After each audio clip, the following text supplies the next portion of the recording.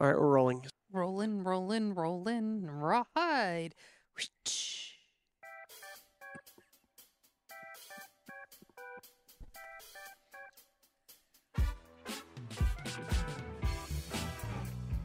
Hey, everybody, welcome to the Outer Belt. I am Patrick, I am Chili. I'm Buttermilk. I'm Eric. And I'm Jerry. and we are the Outer Belt. Have we given up on a nickname for Eric? I thought he was going to do Slim Jim, I thought so. our, too. our pretzel. Slim Shady. Slim Slim something. You can't do Slim Shady. We ran it by the How copyright about lawyers, Slim and they said Shade? no, that wouldn't work. Let's do Slim Shade. Slim, he doesn't wear hats. We can just go straight Shady Slim. What about lampshade? I don't know. Oh, that sounds wrong. All kind of wrong. I apologize. I was thinking like Cinnamon Twist. Could be. Yeah. I could see that. Yeah. Yeah. Why not? What do you want to be called? I like Slim Jim. Why Slim do we Jim, not right? have your voice? Where'd that go? Sorry. We have your voice. Talk, Eric. No, you don't. Oh, there it is. I hear it. Keep talking. I can't hear myself. No, I can't either. Talk. Hello? Oh, there Testing. you are. That's better. It's coming in. Oh, well, hello. I Yep. don't hear myself now. Nice. Now Jerry's off. Oh, now we've got crackles. So Hello? much for Hello? All So right. much a one-time take. Right. Granted, Jerry? all this could be in there. Hey, exactly. Could be. Nope. Nope. Show the people what it's really Hello, like. Hello. There I am. Kinda There I fun. am. All right. You two talk together. Hey, Eric. Hey, Jerry. I No, like good to technical see you. difficulties. yeah, now you're too loud. I think it shows people what it's really like on this side of the camera. Wait, they see what it's like on this side of the camera. They do. But I mean, you could be all sorts of ready, and then it's just like trucking. You can be all sorts of ready, and something happens. Absolutely, you can. For example, Vince, Patrick? Jerry. Patrick? We're just gonna throw it around the room. Yeah. You Patrick. could be on your way though, and you could have done a perfect pre-trip and everything, and there could be that one finagly item you didn't see that maybe popped your tire. That's something out of your control. Kinda Or- like, A light went out. There you Or go. or you pull out of the parking lot and immediately get stopped by a train, Immediately. and then Immediately. when the train completely passes you, it backs up. it just stays. No, it just stays down. The guardrails just stay down, and you can't move. Oh. And Yeah. so the train's gone, and you just see ding dong, ding dong, ding dong, ding. I saw dong. that picture. I knew right where you were at. Yeah, Right that up happened front. today. Just barely left the yard. Chain. Yeah. So why had it not passed its marker? So I lift thought them it up? was broken, but actually, when I finally did cross the road, not the road, what do they call that? The tracks. When I finally Tracks. did cross the tracks, the train dropped off its cars. They'll do that. They'll just drop on that particular section. They'll just drop a car and go run and grab something else, and then they'll come back and pick up that car and keep going. It looks like they dropped it in the area that where the signal still thinks there's a sensors? train there. Yeah, Ah. it didn't quite pull it far enough. Oh, Yeah, it's he's a aggravating. rookie. I know. Yeah. CSX, we're listening. We're looking at you, rather. What did you say? I heard you say wouldn't you could be also lights. That's what you said. Yeah. Yeah. Yeah. How about a windshield wiper? Maybe you check No, those. those all the always time? work. What if the rubber accidentally flies off from a hard rainstorm or something? Does that ever happen? What if you pull up to a fuel island and go to clean your windshield and clip the windshield wiper and it comes off? It's possible. Yeah. It's happened to me. Yeah. Luckily, You at a truck stop, I can go inside and buy another one. You know what I hated when I was at the truck stops? My first going out there, not knowing anything about trucking at all, outside of being able to do a pre-trip. In the winter, in the snow, or not in the snow. I'm sorry. We were summertime. Bugs were out. Yes. So we started in the winter, so there's relatively no bugs. Moving to summertime, springtime, summertime, Oof. it's like, oh my gosh, these bugs on the windshield, yada, yada, yada. Yeah. So I bought the expensive, fancy Yeah. green bug begone, Oh, whatever, windshield Sure. wiper fluid. And it worked great. Loved it. And then I cleaned my windshield one time at a truck stop, and they used the blue stuff in there. I didn't realize those two don't mix. Blue and green don't mix? And and you get a nice film across your windshield, Oh. and it just kind of looks cloudy from that point on. Yeah. I don't recommend anybody use the green stuff. No. Just stick with good old fashioned $2 a gallon blue.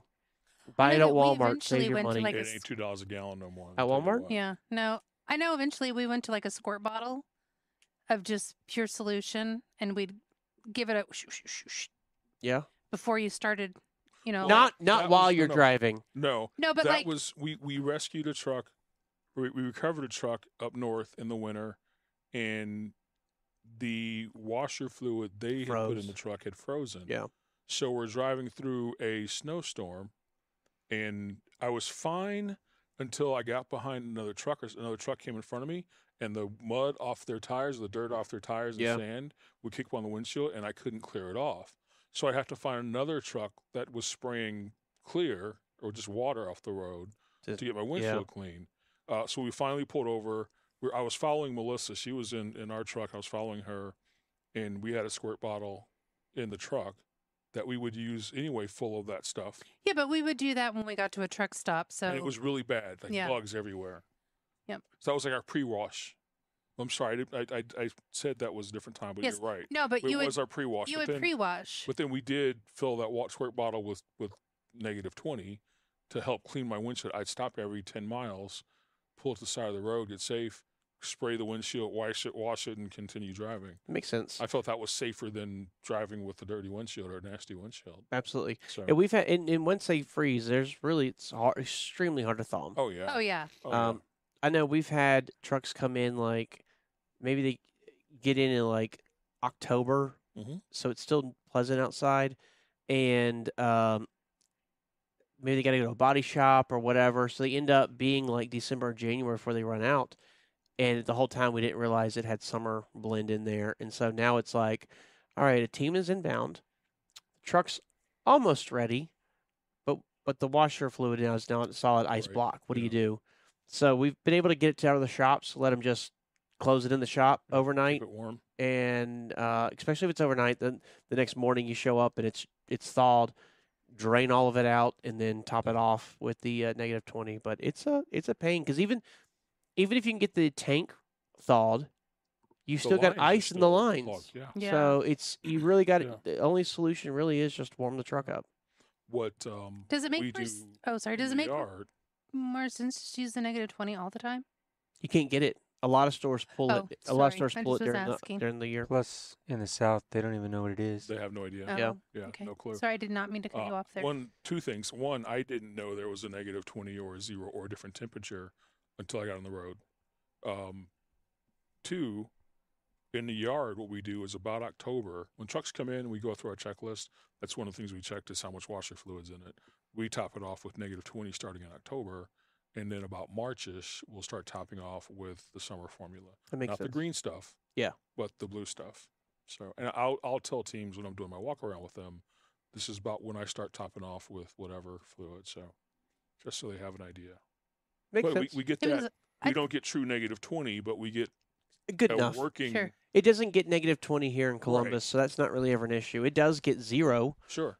So a summer blend, which is good to 32 degrees, is Yeah. obviously frozen at that point. But getting it, even if you dilute the mixture down to where you're -10, Yeah. it's or something, 0, or yeah. 0, it's something. And then if you're not from a cold area, like we have a lot of teams who come from Florida. Right. What if you're brand new to the industry and you've never traveled, and what's, like you said, what's this -20 stuff Yeah. you talk about? Again, that's Eric and I from the South. We never knew about wiper fluid freezing up. We figured it out when we showed up at a truck stop and saw it, and it's Oh. like, oh, -20, we should use that. Right. That Right. clicked. But if you've got some on the truck, it may not. You may just be thinking, like a lot of our teams will buy 4, 6, 8 gallons of the windshield Summer wiper blend. fluid, Yeah. and just not think about it. Like, okay, I need more washer fluid, and I'm in Texas, and it's That's what they pleasant got, outside, so yeah. I throw it in there, Yeah. and then by the time I get to New York and it's -5, it's frozen. So I mean, like that kind of stuff happens, and Sure. it's and so I can see that being an easy mistake for us. We started in winter, so the first stuff we ever bought was negative because we started in the winter. Right. And then anti-gel, we didn't know about anti-gel until I literally gelled a truck up. Had to have it towed, and the cat guy, it was a Caterpillar engine. We went to a Caterpillar dealership to get it thawed, and he actually was talking to us, and I'm like, it gels?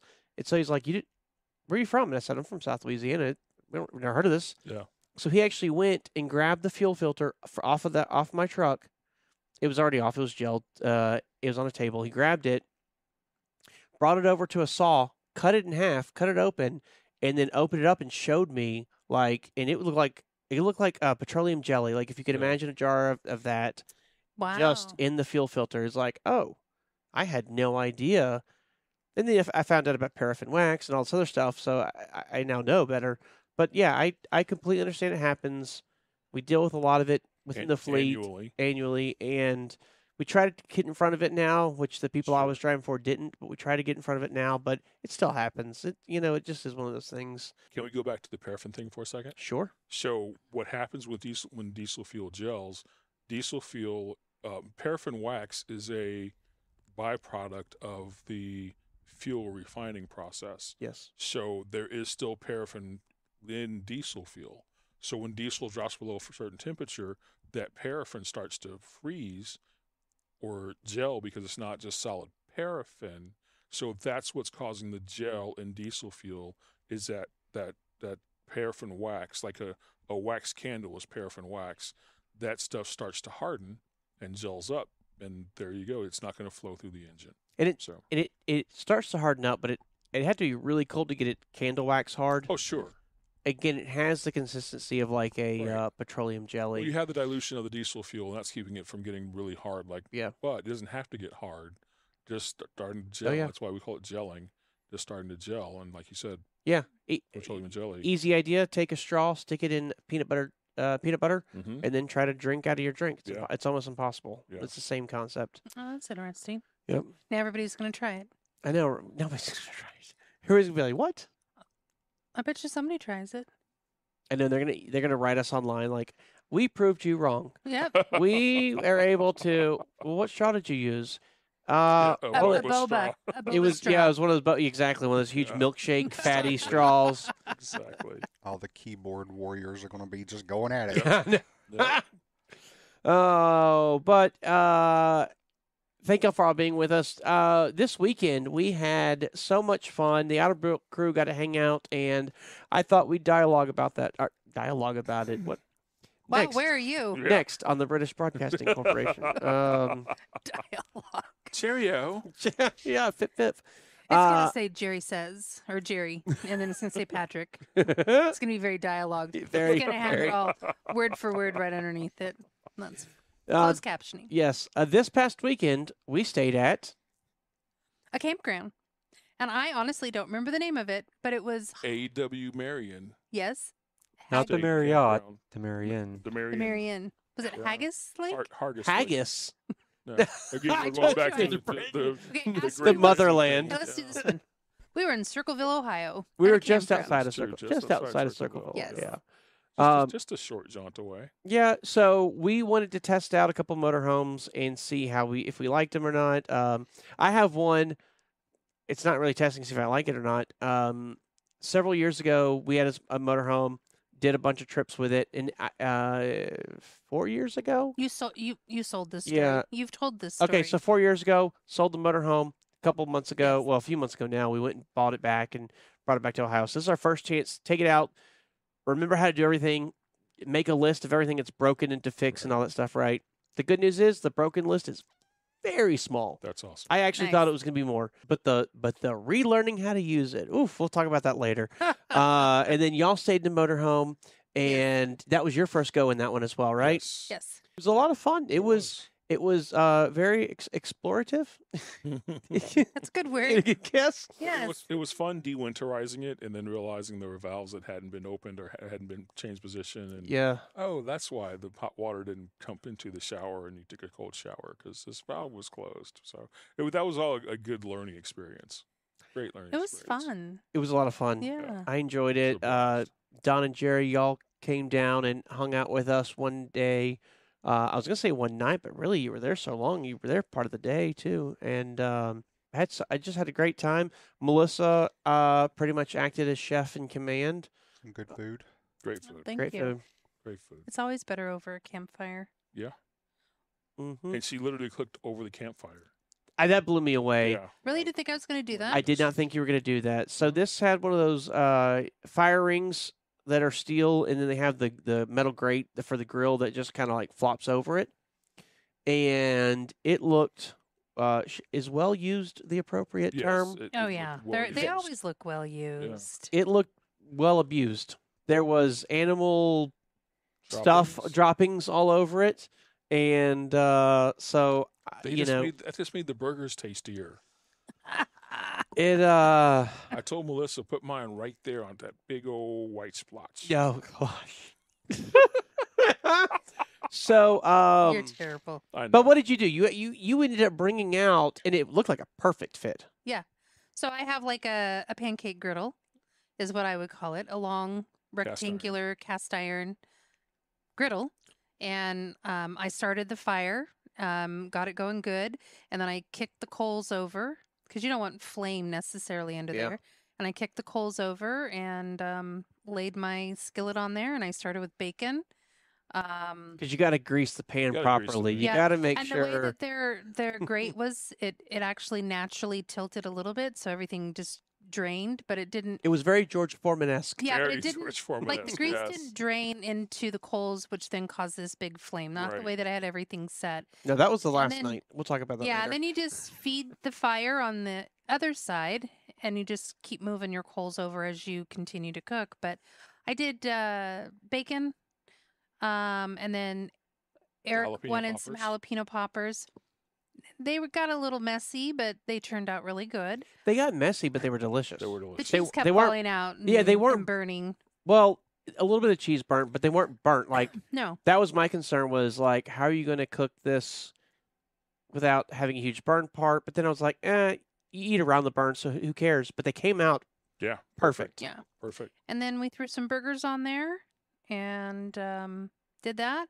And then I knew the next night we were going to do brats.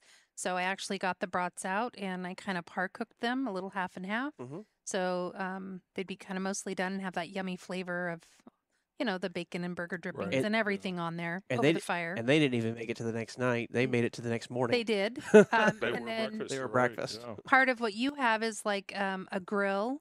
A barbecue, little gas propane. Yep. And so I actually sliced those brats for the next morning, and then just kind of reheated them, got them nice and finished cooking them as well. But to clarify, she cut them in half.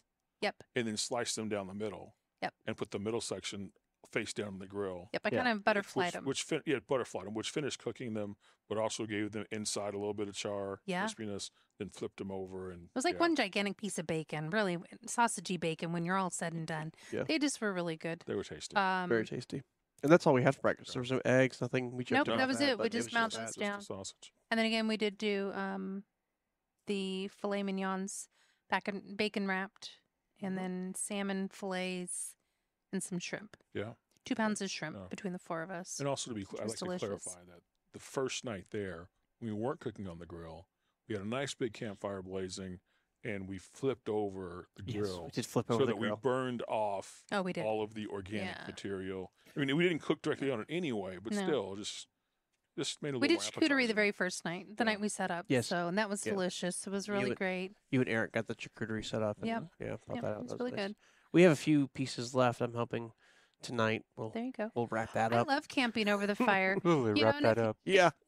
That's funny. If you're timing it just right, that it was not super hot, because your coals are barely underneath it, and the flame is more on that side of the smoke, and I think it just makes food taste so good, especially when you're camping. Yeah, it does. And then again, also put that bacon grease on there, or bacon on there to get that grease and have that soaked in the meat. Yeah. On top of putting the strips of bacon on the burger, really just. Yeah. And you had a couple different types of cheese too, so it was why go camping?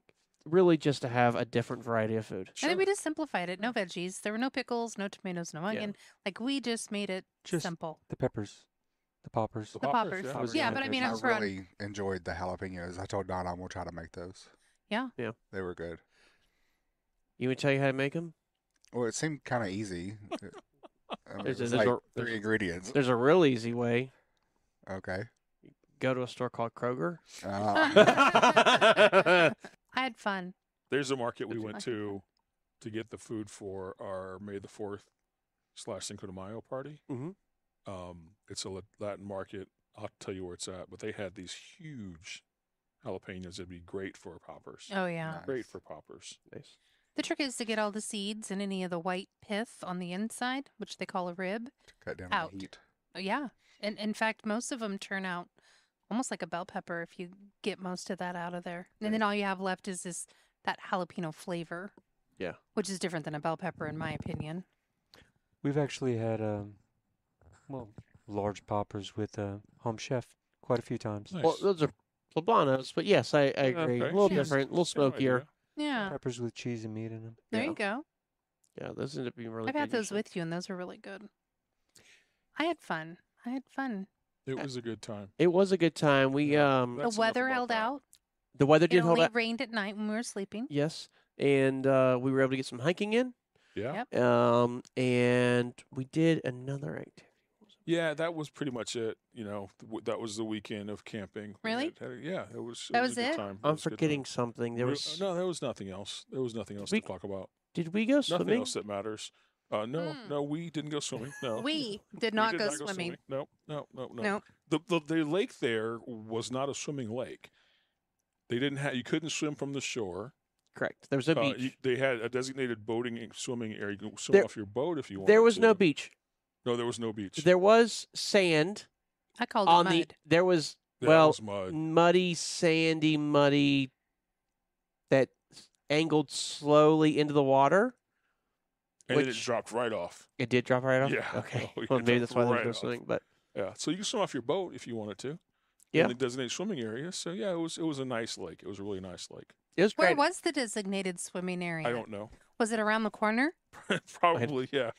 Probably not far out, just around the Just a corner. little there. bit to the Yeah, right? just to Well, the right. We brought yeah. all our kayaks out there, right? Yeah, we did. And Yeah. Fishing gear fishing gear Oh, yeah. for two of us. for two people's worth of fishing gear. Two rods go in, one comes out. Yep. And then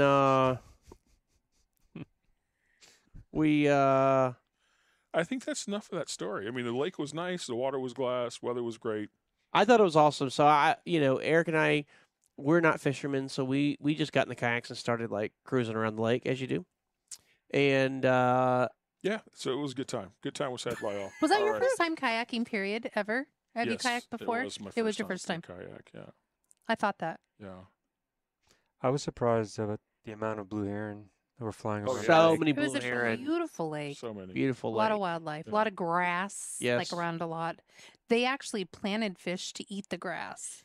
They planted fish to eat the stocked grass.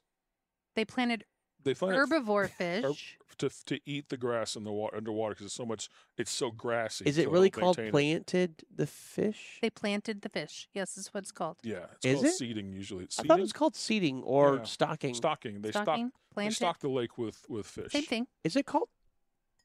Leave us a Stock- comment below. What do you call it? I Yeah, know it you is stock the planted f- or you stock stocked. the lake with They fish. stock the lake with That's fish. what I thought. Yeah, they stock the lake with grass perch. Yes.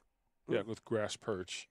It's a fish that's native to like Thailand, Oh wow, but it can sustain itself off of eating grass. that's cool. So that just it's a grassy Keeps the algae down. keeps the algae down. It's a grassy lake to begin with, and they just maintain. They're a it's like lawnmower. They're lawnmower. They're your I lawn like care it. guys. They're a They're the donkey, landscaper. like Like a an goat. alpaca or a goat. A Goat. That's what I Yeah, mean. A goat. exactly. Yeah. So if, Exactly. so if you're fishing and you catch one of those You have to fish, release it immediately. immediately. so even if Nope. you wanted to be mean, you don't keep it and No, cook it. you can't. legally you have to keep. You have to. If you get caught release with it, it's a big immediately. fine. Yeah, huge Okay. fine. Oh, cool. Yeah.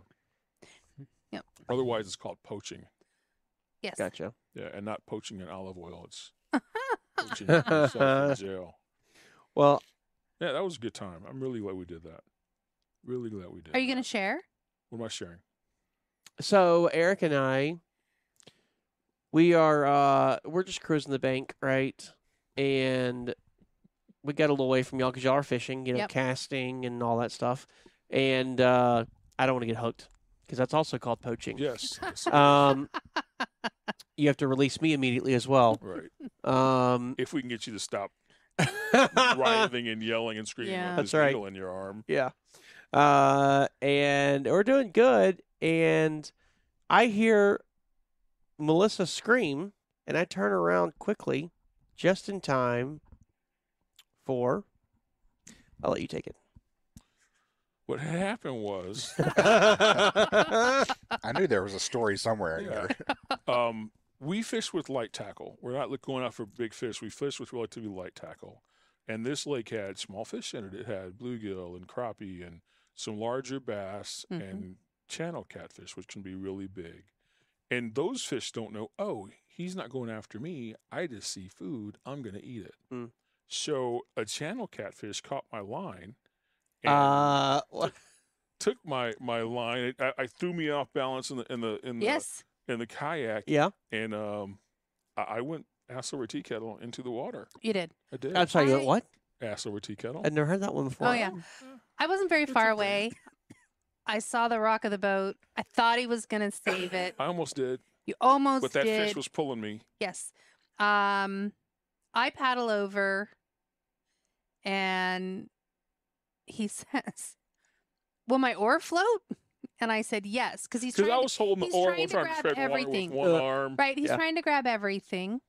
As you're going in, most people, if you've ever been kayaking on a lake or in a river or anything like that, if you're going over, you want to try to grab your oar or whatever, your fishing tackle.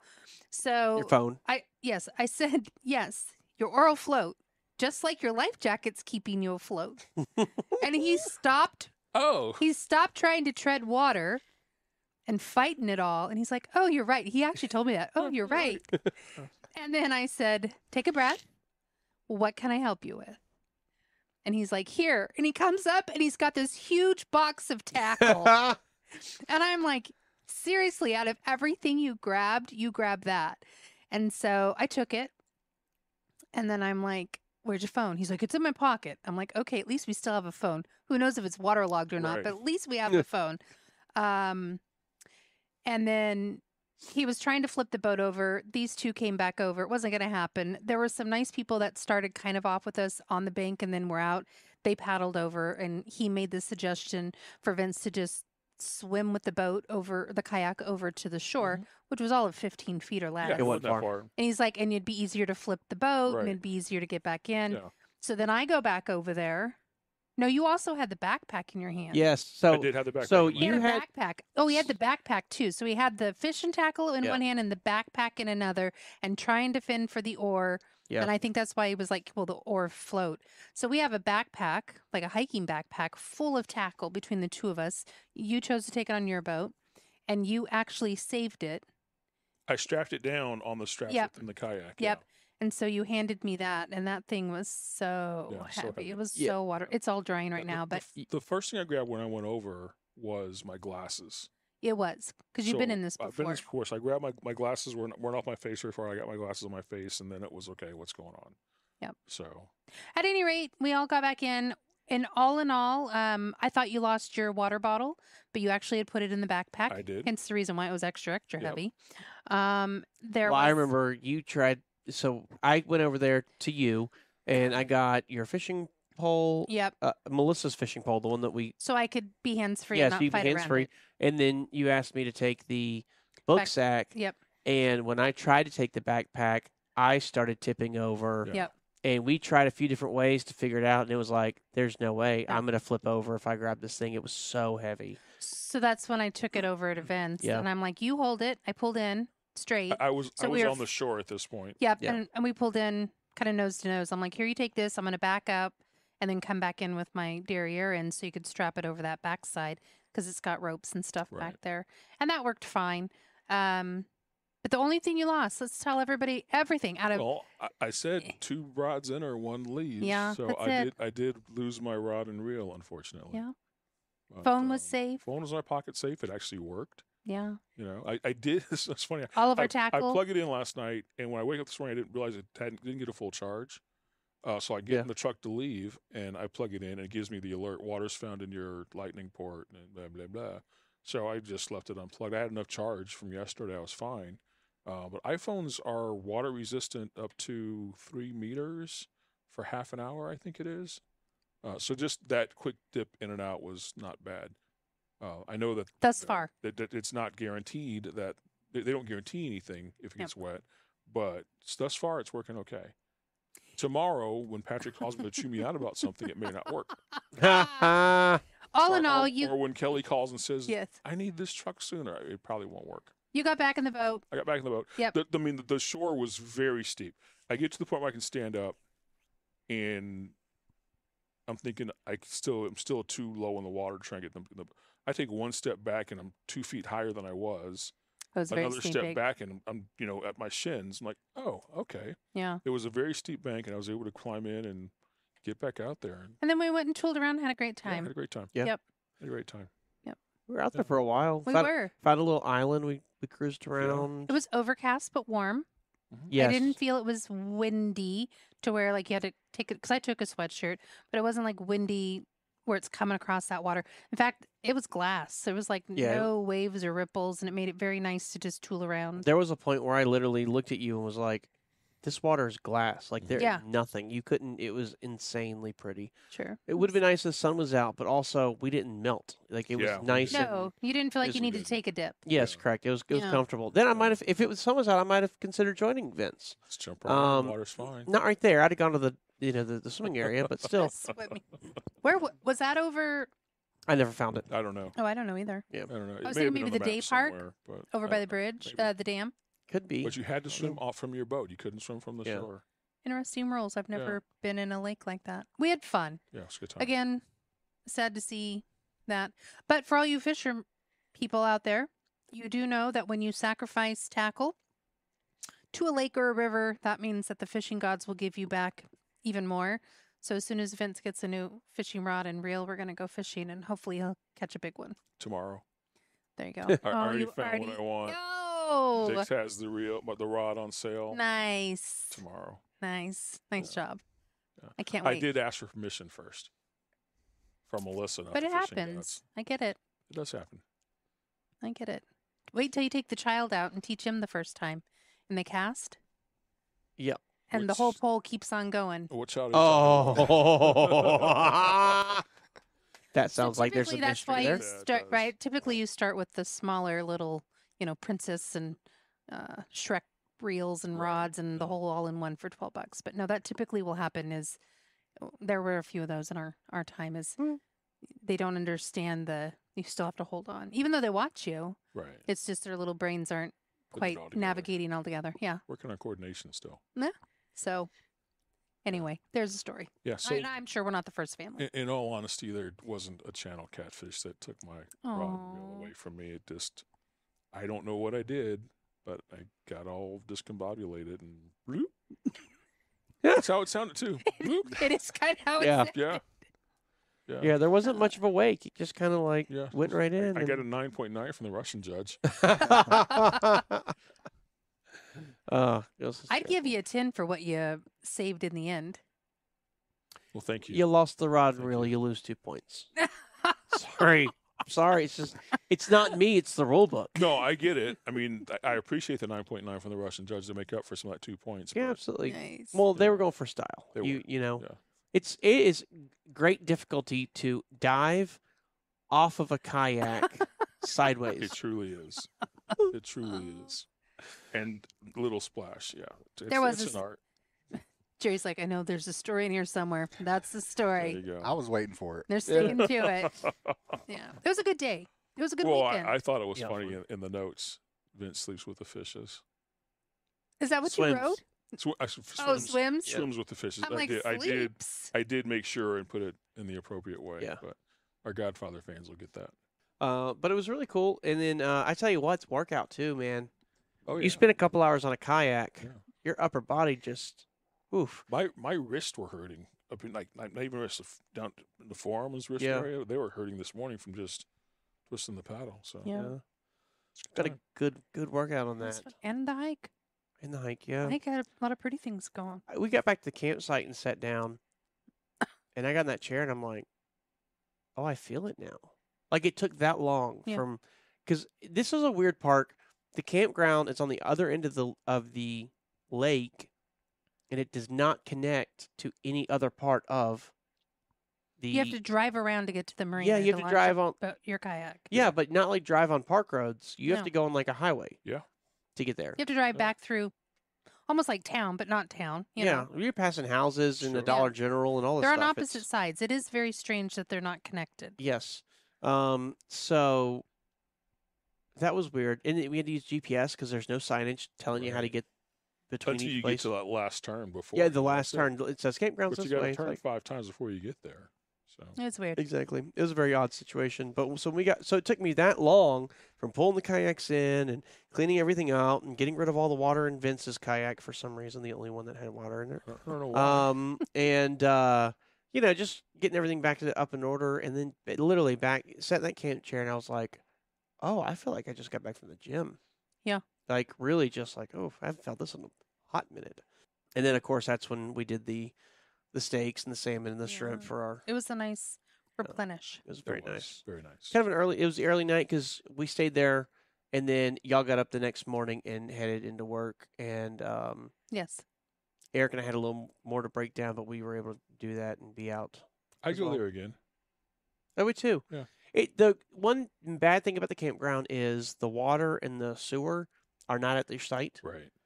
So you got to top off your water tanks when you get there, and if they run out, you have to break camp and go get more water and then come back. So that's a little bit aggravating, but if you know that going into it, you can plan. You can ration your water accordingly. Sure. So no, it was a great place. It was fun. I was so glad that Don and Jerry were able to come down. It was a good conversation. It was. It's so funny not too. Work. It's weird how when we get in those, we work really hard to keep work-life balance. Yes. It doesn't always happen, but we try. It was funny, too, because we were out of wood for the fire, so Eric and I ran up to the store and grabbed more wood and came back. They had a rule you couldn't scavenge for wood, which I hate those campgrounds that do that. If you got dead wood on the ground, let me get it and use it in the fire. Otherwise, you're just putting your woods at risk of fire. So anyways, we went and got that, and we came back and then had a conversation and everything. And then once y'all left, it might have been the next day. It was, yeah. We were talking about something, and they were like, yeah, Jerry told us this, and Jerry told us that. And I'm like, when did y'all talk about all this?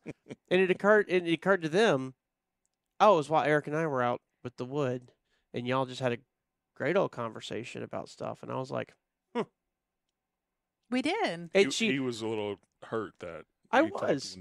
when you weren't there. We were supposed to sit sit in silence until they got back. Just stare at each other. I think it was Melissa turned to look at me and was like, were we supposed to just sit here in silence? And I'm like, I don't know, but I missed out on apparently some great conversation. I got a little butthurt. We talked about some vacations and other things. Yeah. It was great. It was a good time. I saw that we had a couple articles today to talk about. Sure. Vince had nothing, but you did, Melissa. I did. And I've got something to mention. Mine's quick and short and sweet. All right, let's have it. TA Express. Actually, TA opened 3 new truck stops this last month. And one of them is an express, and it opened in Grambling, Louisiana. I thought you might know where that's at. I do. Did I say that right? Grambling? Close. Well, there's probably more of a drawl, but I'm not sure. Yeah, say it a little more laid back. So TA announced the opening of this new store, and it opened on May 29th. Amenities at the new TA Express include quick serve restaurant Jimmy John's, which doesn't actually come until September, so don't think you're going to get yourself some Jimmy John's now. Okay. 6 diesel fueling positions with diesel exhaust or DEF. 31 trucks parking spaces, more coming, 2 private showers, laundry facilities, and a dog park. I'm assuming this is a small little area. It's got to be. It says it's an express. For 2 showers, yeah. And 6. How big is this little city? Tiny. Yeah, sounds like it. There's a school there. That's it. Is it before you enter a major city? No. Oh, okay. It's basically in the middle of nowhere, North Louisiana. It's along the highway, though, the interstate. They must have felt a need for 31 spaces and possibly more to come. It does say it's the third again of a TA location to open this week. The company opened truck stops in St. Rose, Louisiana. That's south. And Jonesboro, Arkansas. That's not in Louisiana. That's opening up 3. Give you some more spaces to park at. Well, it seems optimistic because, TA's been on the struggle bus for how long now? And they didn't say renovated. They said new. Yeah. But you think about, remember the whole deal with BP buying them and everything? Right. And Yeah. we were all kind of curious what's going to go on with that. And this is encouraging to see some improvement. We haven't heard much about that recently. We haven't. I don't know if it's still That's if it's done or if it's still under review or what. Maybe they snuck it in under the radar. It could have. That was close to the time where JetBlue and Spirit were going to buy each other. So that maybe took bigger news or whatever. Yeah, it could but have. it's Yeah. It's definitely interesting. I'm curious how that did shake out. But still, I don't like the TA Expresses. When we were out riding, when I think of TA, I think of a full service truck stop. Sure. So when you show up and it is an Express, it's kind of disappointing. Disappointing, to say the least. Yeah. So I definitely prefer the full service TAs over them. And again, when I was driving years ago when we started, TAs were nice. They were not worn down like they are now. They were really, really nice places to go and get showers and everything. And they had huge driver's lounges, and Country Pride was freaking delicious. But they just didn't maintain that level They didn't keep the money pouring into maintaining. Correct. It's kind of like they thought, well, if we build it nice, then we don't have to worry about it. And it's like, no, you still have to maintain. Well, I think some of that is they have a captive audience too. You have drivers that have to go there for fuel. Sure. And so doesn't matter what it looks like. Doesn't matter. They're going to use us anyway. Yeah. So I don't like that attitude. I don't either. I mean, sorry. I really don't. Yeah. Well, I mean, it's just kind of how it used to be. Sure. Petros, square tile showers and stuff. I mean, they were known as like the nice truck stops, and they weren't ever really that great because by this point, Love's has started doing their really nice places, and Flying J and Pilot had some really nice stores. So as an industry, the truck stops are getting nicer, period, because they have to, which I think is cool. Sure. But what's the store in Castaic? Pilot. I actually like their showers. Which one? The Pilot in Castaic. Where's the that? whole area is a little. No, are you thinking further north? No. The bigger one? No. No.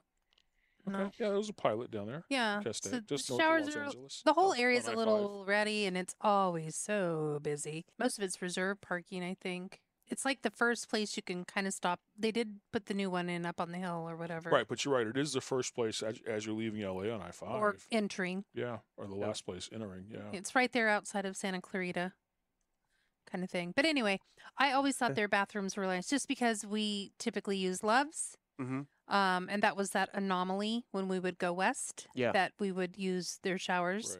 Right. And I just always thought that their showers presented so much better than the exterior. Their store was pretty decent too. They had a nice deli case of some sort and all the hot The chickens store and whatever. was nice. Yeah. The outside was a hot mess. Is this the one where like half the yard is gravel? Yes. And it's And huge. a big, huge power tower sits right on the back side, back by the pumps. And it's like 200 trucks could park there? No. Oh, what's the one I'm thinking half of the then? yard wasn't gravel. It was all paved. Oh, I wonder paved. which one I'm thinking of. But their landscape is gravel because Oh, yeah. it's California, of course. Are you thinking the one up in Lebec, just north on I-5? Might be. that one's that was an older huge. one. It's huge. They've remodeled it. Yeah. Yeah. Completely replaced the store. So I guess sorry. That's okay. It would be a remodel. They rebuilt the store completely. The Denny's there is no longer there. Oh, wow. Yeah, it's been a few years now. I mean, since you've been off the road, of course. Yeah. But yeah, it's a huge truck stop. Yeah. Huge truck stop. Of course, the one in Ontario's still there. Oh yeah, both of them are there in Ontario still. We never Sure. use their bathroom, their showers. I don't think we ever use their showers. No, I don't think we did. We were typically in and out, though. If we were there, we were staying at our parents' house or using their Yes. shower Yep. because they were that's not. They're 20 minutes away from that. truck I stop, spent so- many nights at the Ontario, Oh yeah. right out front, and I remember their laundry room is massive. Is it maintained? It doesn't look it on the outside anytime we would be there. I would say no. Yeah, there was always a few broken machines, but when you've got 60 machines or whatever, because Sure. again, it's huge. Yeah, but whenever you open up the machine and there's a big old dog, Yeah. white inside, Ooh. yeah, they don't clean. How them. about the showers? No. Oh, no. I don't remember them either. Don't touch anything. Wear your shower shoes. It got to the point to the end of our time out on the road. It got to the point to where we would deliver in LA area or whatever, and we would automatically drive to Barstow. Barstow. Wow. We just would not even go there. I mean, paying the $25 a day to park, and nasty facilities. Well, see, that's all different. That came after me because back when Eric and I were driving, sure, you could park out front for free. I remember the truck stop being cleaner, riff-raffs a little bit because of where you're at, but still reasonably nice. I can't remember the showers at all, but I know we used them because LA. I've told a lot of people this before. When Eric and I used to drive on the weekends, if we were going to be down for 2 or 3 days, we always had a deal. We were either going to get a rental car or a hotel. We're not going to get both. And Los Angeles is a place that we'd get a rental car because there's so much to do and drive around and see that I'll sleep in my truck just to be able to explore. Right. We would stay at that Petro out in the front with all the other FedEx trucks and Panther trucks and whatever. And so I know we showered there.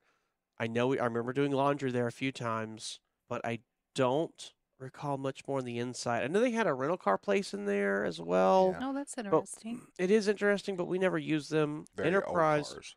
Yeah, Enterprise was really close to there. Sure. So we'd go there. They opened up the new one. Where's that at? Up by Palmdale? That new one's kind of out in the desert, kind of between Barstow, the new Loves, between Barstow and... Oh, and Boron. Boron. That's a nice one. But it's out in the middle of nowhere. If you're passing through there across 58, you're coming across I-40 and going to Bakersfield or the Bay Area or north, then yeah, it's perfectly a place to stop in there. Yeah. Because it's out in the middle of nowhere. But it's aligned perfectly on I-58 or on US 58. Well, that's kind of like that. California 58. I don't know. That's kind of like that giant Petro there by Gilroy. Isn't there a giant Petro there, TA? Gilroy? The garlic capital of the world? Yeah, but it's on the interstate. You have to right by the reservoir, and then you have to cross over the mountain basically to get to you're Gilroy. thinking on the other side. On the other side, I-5, yeah, on I-5. Where there's a giant Petro, there's a Love's there. Yeah. In Isn't that in Santa Maria? Kettleman. Yeah. Is that where no, Kettleman's further south. Yeah. I'm thinking it's Santanella. Green pea soup. Santanella where Anderson's split pea soup is. Okay. It's in Santanella, yeah. Yeah, because I remember we stayed there once. We had a long weekend, and we ended up driving into whatever that town was right there. Not over the hill, but right next to it. Okay. Got an Enterprise rental car there, and then dropped the truck off at the Petro, and then we went into the city. Yeah. And how fun. It was about 2.5 hours, something like that. Yeah, and had a great time. It's the first time in San Francisco, and it was nice to do it in a car, not a truck. Yeah, of course. Be able to hang out and go drive down Lombard Street and all. You know what I mean? Just all that stuff. Go over the bridge. We went over to be tourists. We went over and did the Alcatraz? No, what are the trees north of the bridge? Oh, the redwoods. There's a park there. The giant redwoods? Yeah, they're giant redwoods, but there's a park there. I can't think of the name of the park. But do that. And then, of course, doing one of my favorite city parks of all time is Golden Gate Park. Yeah, I love Golden Gate Park. Beautiful park. So being able to walk that and just spend hours there and just had so much fun. Boy, that brings me way back. Like, way I remember back. those days of exploring. Well, feeling like a tourist or got to do the touristy thing. Yeah. We parked at the truck stop and got a car.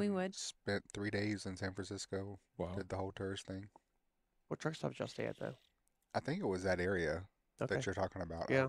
Because it's not that far. You're within a couple hour drive, with traffic and everything into the city. And there's a few options, too. Like up by Sacramento, there's called truck stops. 49er. Yeah, 49ers. Places there. You can drive in the city from there. And then north of there's some more truck stops. So, I mean, there's options to get in.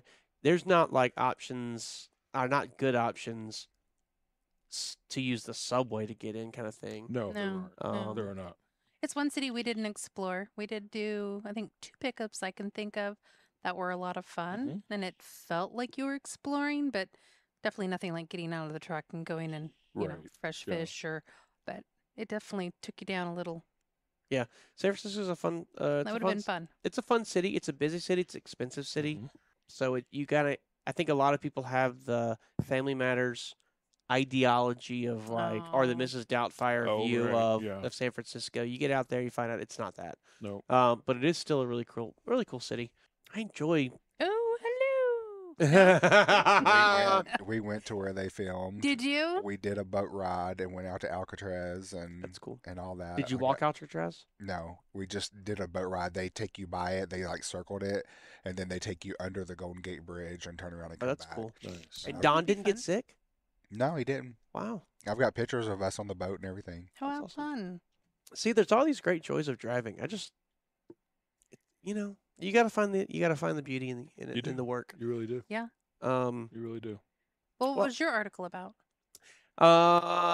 This was interesting. It's business side of things, and so those of you that know trucks, you've basically got three big companies, right? We've got Daimler, which owns Western Star and Freightliner, and Detroit Diesel. Then you've got PACCAR, which owns Kenworth, Peterbilt, DAF, which is big in Europe, PACCAR engines. And let me back up. Daimler also owns Mercedes-Benz trucks in Europe. Daimler, PACCAR, and then you've got Volvo, the Volvo group. Volvo owns Volvo. They own Mack.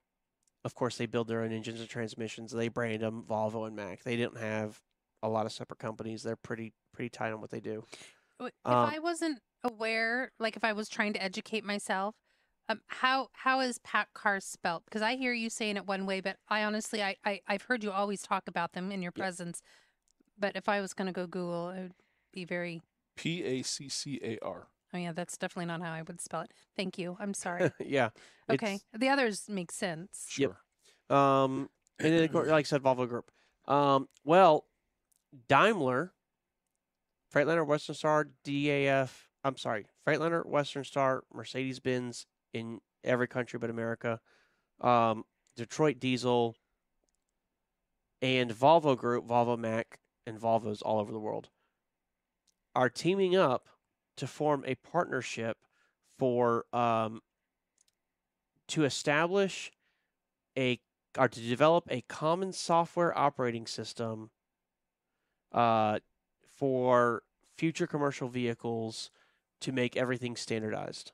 It's interesting because you've got two companies, and they're going to be 50-50 in this. Mm-hmm. They're massive companies. They are fierce competitors. They all have literature about why their product is better than the other person's product, like very serious cutthroat. They are not friendly at all. And here they are working together to build this new software platform operating system that all these trucks within the two opcos can work on simultaneously. The article says that they are they're working together to provide differentiating digital vehicle features for its products, enhancing customer efficiency and experience. And they want to set the industry standard for a truck operating system to offer to other OEMs as well. And they do actually say 50-50 joint venture and potentially other partners to be involved. So this may end up being something that a PACCAR or someone else that's smaller jumps in. I think what that looks like too is if you're building a operating system that can work in a Volvo or a Freightliner, if your partners, the guy who makes the widget, if he can write software or his firmware to just that one software package and it works on both trucks, great. Because then his costs go down of not having to engineer the part to work in different operating systems. Yeah. If they both work, if it works one part he can develop that works in both trucks, or one package. I mean, it doesn't have to be a part necessarily, but one thing that works on both, then great. It cuts his cost. It cuts Daimler's cost and Volvo's cost because they're working together. They're hopefully sharing that that brain trust that they both have of engineers and software developers. Hopefully. You know, it sounds like a great. Hopefully, it sounds like a great plan. I think it sounds great. All I can think about is Windows. You have one software that goes on tons of hardware. Right. There's nothing but clashes and problems. Yeah. So because I get that. There is good news here though, is that both of these companies, Daimler and Volvo, in 2020 established another joint venture to develop hydrogen fuel cells. And that looks to be, I mean, we don't hear a whole lot about hydrogen fuel cells, but the joint venture name Select Cell Centric includes operations in Germany and the headquarters of Mercedes Fuel Cell with production facilities in Germany and Canada. So it looks like it's worked at some point with the two of them. Hopefully they can get it together and it'll work again as well. So. Absolutely. And so like a lot of times people think, what is the purpose of having, like, what do you mean you have one operating system? I think people are curious about that too. You were talking about those parts and pieces, right? So Eaton Fuller is a big transmission maker. They're probably the largest transmission maker on the planet right now. Allison might come close, but Eaton's overall, their portfolio of products and services is bigger. So if they make a transmission, the new Eaton Fuller automatic 629, right? They have to make a Volvo version of it. They have to make a Mack version of it. They have to make a Freightliner version of it. They have to make a Cummins version of it. They have to make a Pack Car version of it. They got to make a Western Star version of it. Sure. And so, even though it's one basic transmission, all that stuff has to be added in there so it knows when to shift and it knows when to decelerate or when to use any kind of braking system for the engine and lock up in certain ways. So it really does add cost and complexity. It also hurts the supply chain because if Eaton builds, 10,000 or 9,000 transmissions, 3,000 go to Freightliner, 3,000 or Daimler, 3,000 go to Volvo, 3,000 go to Mack, right? Or Volvo Group. Pack Car tears their 3,000.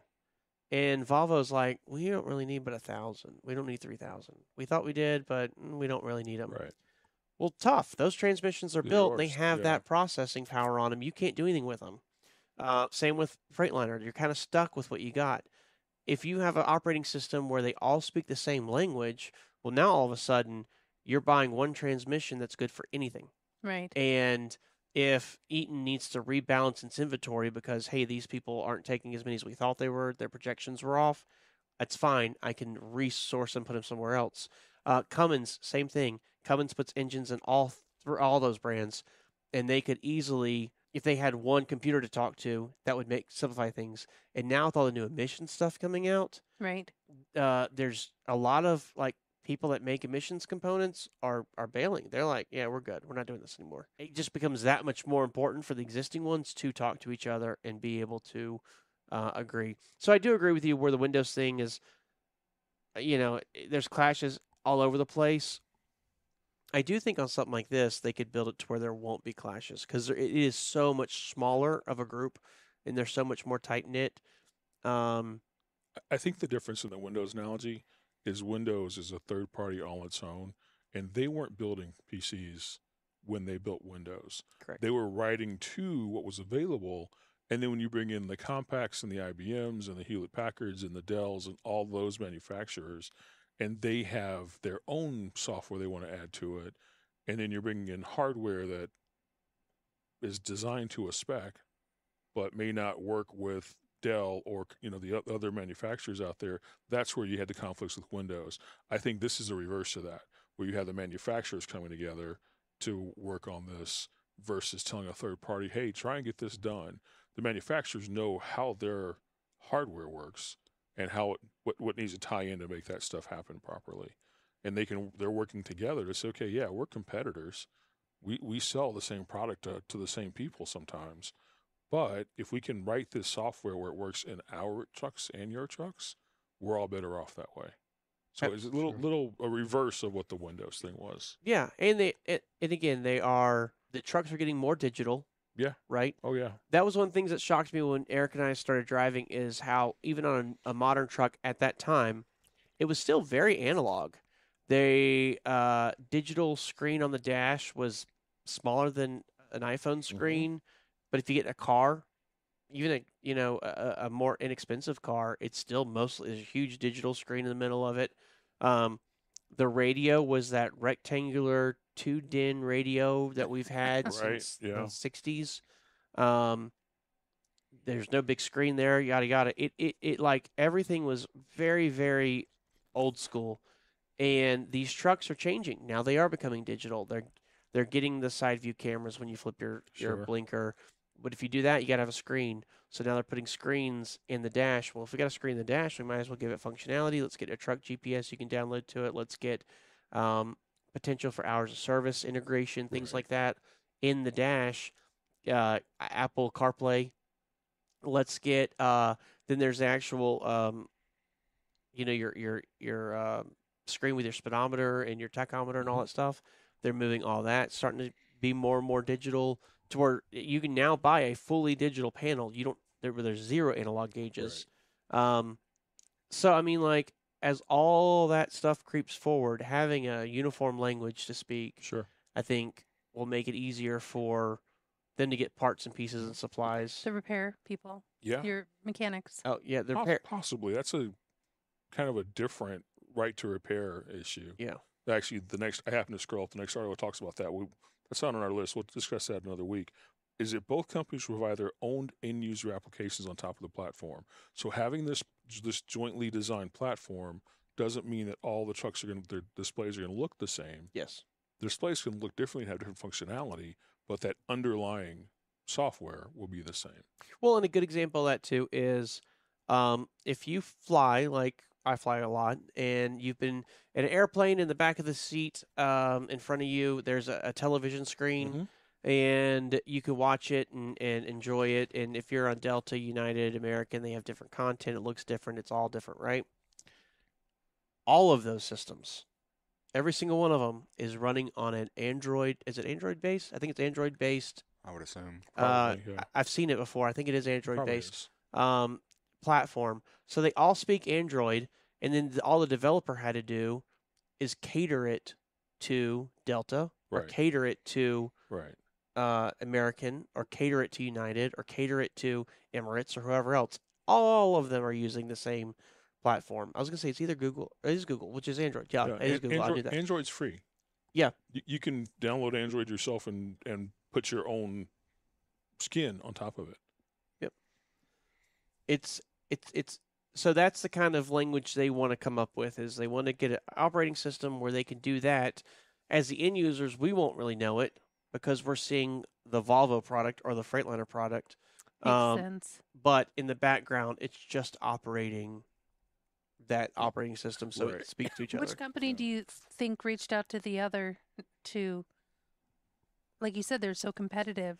Who did what for an olive branch here, and let's come together and see what we can do together, and now they're working together. It feels like this may have grown out of their fuel cell venture, that works so well together. Oh. So it's like it probably went back before that to where they decided to come together and work on this joint fuel cell venture. Yeah. And then at some point in those conversations, it was, hey, why don't we do this? But that's a good question. Well, you think about that's a good question. You think about fuel cell. There's so much technology has to back that up. I could see this being something where it's like branched out of it. Okay, well, we're on the Volvo side, we're doing this. On the Daimler side, we're doing this. One speaking Swedish, one speaking German, and they're like, well, if only we could figure a way to make it all the same, find a common language to speak. Yeah, I just think it would. I don't know who extended the olive branch, but I can absolutely see it coming out of that partnership. Sure. And potentially even more down the road, as we become more competitive, we also become more connected. Sure. So it's... Sometimes could it be an outside source reaching out to both of them, saying, let's do this together? Or is it more the two of them, you think? Again, I know you don't know, but just some food for thought, maybe. I don't know if something this big, if an outside source would do it, unless it was an outside consulting group, maybe. Yeah, that possibly. Suggested it. But, I mean, they're saying it's a 50-50 partnership. Yeah, I like that. Yeah. The outside group would have to have some that would make sense. But good deal. Unless they're hoping, like the outside group would be hoping to supply the infrastructural backbone or something. Yeah, but could be. Cool story. I don't know. I mean, again, you've got two ginormous companies saying we need to work on this together. It's fascinating. I really do love it. And I don't know what, going back to that, what is Volvo and Mercedes-Benz doing? Because if they're working together, then I could see that trickling down to the heavy-duty side of things. Right. Because Mercedes-Benz cars recently broke apart, but they have for a long time it's been Daimler Benz. Right. So they've all been one big company. And like I said, even in Europe, if you see a Mercedes Benz commercial truck, it's a Daimler truck. It's not even technically a Mercedes Benz truck. Just like here in America, at a Mercedes Benz dealership, you'll see a Mercedes Sprinter van. Mm-hmm. It's built and made by Daimler trucks. It's not made by Mercedes Benz, but it's still branded under Mercedes Benz. Interesting. So it's a cool. I don't know. I love the big business side of things is always interesting to me, and why do people choose what they do? And Sure. I think there'll be some cool things coming out of that. Very cool. I think we need to talk about a couple things real quick. Sure. Some housekeeping. This is the last episode of the podcast, or of the. I really got to stop saying that. This is the last episode of the Outer Belt for about 2 months, roughly. For this season. For this season, yes, for this season. We'll be back with y'all in a couple months. Traveling schedules, summer scheduling, it's just all over the place, and we just realized we can't make a schedule that works. So, sadly, we are going to stamp the end of it, and Outer Belt Season 2 will be over, and we'll be back in the fall with Outer Belt Season 3. And really looking forward to that. In the meantime, as you run into people and you see them, feel free to share our content. I mean, just because we're not putting anything out right now doesn't mean they won't appreciate what we had before. I'd love to come back with a whole host of topics to talk about. Oh my gosh, I was so scared you were going to say to a whole new set design and be like, I thought you can't wanted do it. to. I can't do it again. No. I No, finally just have good found topics. the set I like. I might consider changing our 2 chairs. Not crazy about the ones that we're in. Yeah. But Well, I think these are better than the ones we started the season in. absolutely. Those, after a half hour, I'm like, okay, can we be done now? Yes, it was brutal. Yeah. But these are a little more comfortable. You are correct about that. I'm going to talk to Jerry about the lighting in here, and maybe we can do some changes with the lighting. A little brighter. Possibly camera angles and stuff. So Okay. it'll be more behind the scenes Jerry fixing stuff than the rest of us. I'm good with that. Got ideas? No, I have none. Oh, what ideas? None whatsoever. I think it looks good. Oh, that's hysterical. So it's that time of the episode. It's that time again. Keep going. All right. So I thought you had more lyrics. I did. I couldn't think of They it. It just wouldn't come to me. zipped. Yeah. I hate when that happens. You ever start talking and you don't know what you're going to say? You're just hoping it comes to you Yeah. as you talk, and then you're like, this isn't working. Yeah. Well, it is that time. We have made it to Patrick's weight loss final challenge, season 2 of the Outer Belt podcast. Whoop, We're going to talk about the final weigh-in. Ooh. But first, we have to acknowledge our sponsor of today's event. And by that, I mean the non-sponsor, the one that we don't get any money for. Optavia. And today's fueling is going to be the Optavia Chewy Chocolate Chip Mix. So what this is a chewy chocolate chip mix. It makes a chewy chocolate chip cookie. Ooh. And I don't have the white square little, But it would be like piece the of last paper episode if like you watched that. it. Right. so you just pour this in there. You add a couple things of water, stir, throw it in the microwave, and boom, Bob's your uncle. You got a freshly baked chocolate chip cookie. If you do what I do, I add a little bit more water than what it calls for, and I don't quite microwave it as long as they say. That way I got a gooey chocolate chip cookie. Nice. Now, if you're really into insanity, just mix it up as they say, stick it in the fridge, get it cold, and then eat the cold chocolate chip cookie dough. Ooh. Yeah. Yep. So those are my little Could you hacks. have one of those for your birthday and it counts as a Cookie cookie cake? cake? Ooh. Good. It's a good idea, actually. Yeah. Because this is kind of cakier. Put a candle in it, celebrate. Yes. But that's already come and gone, I so know. maybe next year. Okay. You can also bake these in the oven. They do come out better baked in the oven than microwaved. I will say that, but it takes 10 to 12 minutes, and you got an oven, and you know, it's just Right. it's effort. Did you ever get these? Yes. don't I think no. think so. I think they were out during the time that we did it. Okay. Really good one. Again, it's full of all the healthy stuff. It's nutritionally similar to all the other fuelings, you can have 5 of these a day if you wanted. Obviously, being a cookie, especially when it's baked, I typically would have this at night as a later night snack before I go to bed. Because this meal plan, you literally eat as soon as you get up, every 2.5 hours, and so by the time you're getting late night, you still have an extra fueling usually, and that's where I'd use this baby for. Nice. That's a really nice, watch a little TV right before you go to bed, little cookie, cannot go wrong. So that's the last one of the season, and the actual weigh-in not this morning. I didn't get to weigh in this morning, but I did get to weigh in before the show. So this number's a little off, but I think it means it's a little off in the good way, right? Sure. It means I put a little weight on, so this could be a little high. Could be high. But it is 265.1 pounds. Wow. So what since was last week? 266, something, right? Something like that. So it's about a pound lower. About a pound lower. And I'm actually really happy with that, especially considering what you don't know as the recording audience is last week we recorded late in the week. Yeah. Yep. And this week we're recording early in the week. So it's actually quite a bit less time, a couple less days than I normally have. Yeah. Yeah, I'm starting to notice not just the weight, but I'm starting to notice a lot of my shirts are baggy. Mm-hmm. A lot of my clothes are just kind of look like they're dripping off me. And I'm like, yes, let's keep doing it. I can't wait to go one size smaller shirt and it makes me look fat all over again. NSVs we're just are gonna nice. what? NSVs. Non-scale victories. Oh, non-scale. Oh, I was like, is that a new crypto? No, it's No. a car. NSVs, non-scale victories. Yes. They do make you feel good. They do. You know what we should do next season? We should have a board with a running total.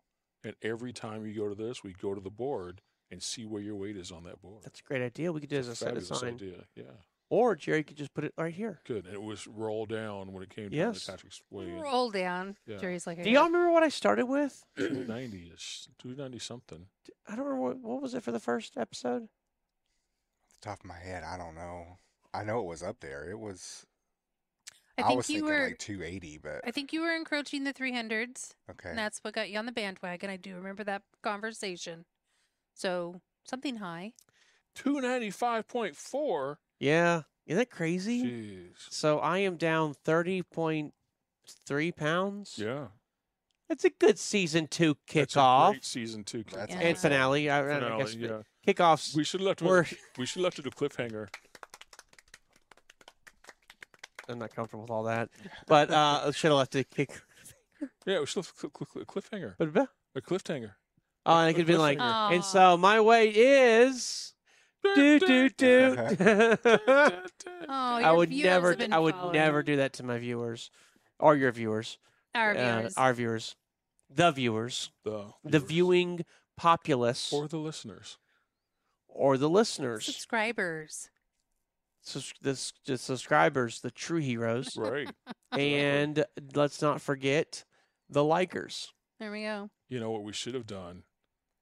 Put it on our Patreon page for our Patreon viewers and listeners. We should have. And Side then by side like photo. a month and a half later, we can post it to the regular subscribers on YouTube. We have to say it like that. I know. You kind of like. You don't have to, but it helps. I think it'd be pretty cool to do a side by side, even if you're just sitting in the chair. I can tell you right now, when I looked at the video earlier, Yeah. because I couldn't remember what the number one was. Oof. Yeah. It's obvious. Are you feeling better? I feel so much better. Energy levels? Yeah, they suck, but Okay. I don't know that. I don't know. I mean, you got to remember, I'm still a fat person. Yeah. Not a fat person. You got to remember, I'm still a large person, and I still have a long way to go, And a short time to get there. and a short time to get there. Watch old bandit run. So, I still need to lose really 40 pounds before I know I take a heartburn pill every morning. Yeah. I know my body, because I've been large and I've been small, or not really small, but smaller. When I get to about 225 pounds, the heartburn just disappears. It just disappears. So I know I need to get at least down there so I can stop taking that heartburn medicine. And I got a long way to go. So Well, congratulations on 30. Don't discredit that. I'm Thank proud you. of what you've done. Yes, appreciate me it. too. Absolutely. I've gotten rid of a couple decent Thanksgiving turkeys. It's a small child. It's no easy feat. No, by it no is means. not. well, we're going to keep seeing how hard I can go. Hopefully, we start up season 3. I'm not like, well, got it all back. Hey, guys, 295.4. Yeah. No, don't say that. I have faith. Oh, well, I'll try. We'll see. Until next time, it's going to be a minute. We miss you. We will keep you all in our thoughts. We'll still, if we get pictures or anything or do anything fun, we may throw them out on the Insta or Facebook. But we appreciate y'all hanging out with us over the last few months. Can't wait for season 3. Very excited about what the future holds. Yeah. You know the routine. Like, subscribe, hit every button in front of you. If you want to reach out to us at the outerbeltpodcast@gmail.com, please do that. We read all the suggestions. Again, we're ramping up for season 3, so we'd love to have all those suggestions, comments, feedback, recipe requests, all of it. Until next time, stay safe, make good decisions. Enjoy your summers. Be safe, and don't leave money on the table. And keep those wheels a turning. Bye. Till next time. Bye.